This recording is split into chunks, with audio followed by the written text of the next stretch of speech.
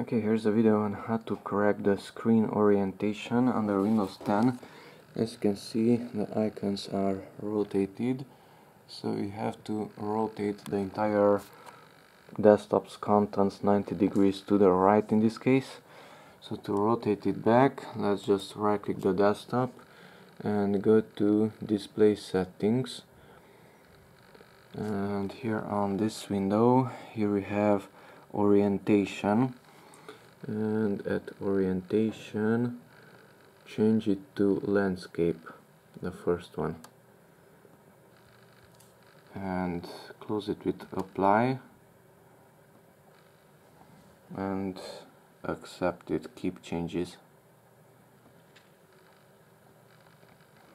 Everything was rotated back. Now the icons are done here instead of here.